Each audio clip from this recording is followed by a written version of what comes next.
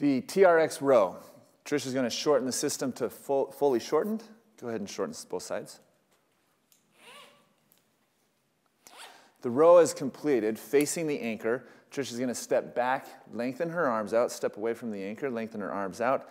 She's going to establish that plank position by engaging her core, squeezing her glutes, tightening everything up, retracting her shoulder blades, pulling them down, getting those shoulders out of her ears, then performs the movement by drawing her chest to her hands and unloading, keeping her neck nice and straight, spine in neutral position.